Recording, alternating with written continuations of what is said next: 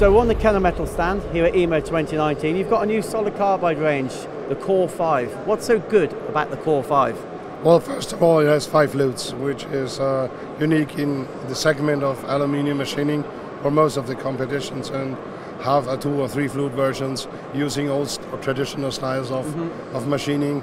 We have a 5 flute EMO using dynamic milling approach, so we get a lot of additional EMO out of the tool. But it's not just about that extra flute, is it? There's lots of added benefits, things like the tapered core and things like this? Yes, so everything is tailored towards that. So we have a tapered core, a lot of rigidity on the back end, a lot of chip space on the front end. We have an internal coolant to flush away the chips. We have chip splitters to have a defined length of the chips, make it easy to evacuate the chips, have no connections, have no problems with this process security.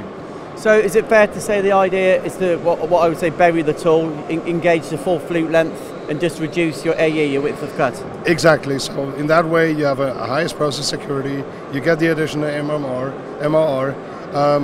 you have the benefit of having a constant load on the workpiece. It also saves the invest for your machine because it's a lower spindle load as well. So keep the chip thickness down so you can really push it. I noticed you've got chip breakers as well, so again making the chips smaller. It makes them smaller and you have a defined length, so it's not like that they're intertwining or stacking up.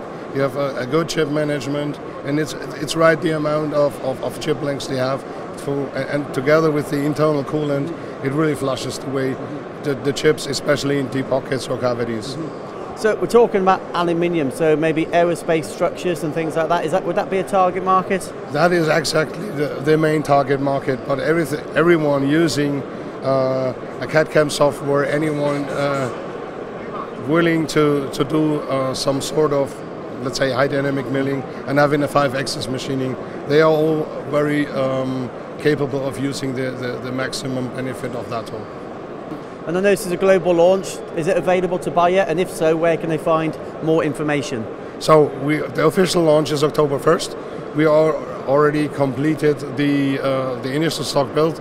So if you go on Kennametal.com or look into the Kennametal Novo app, you will find them and you see the storage locations.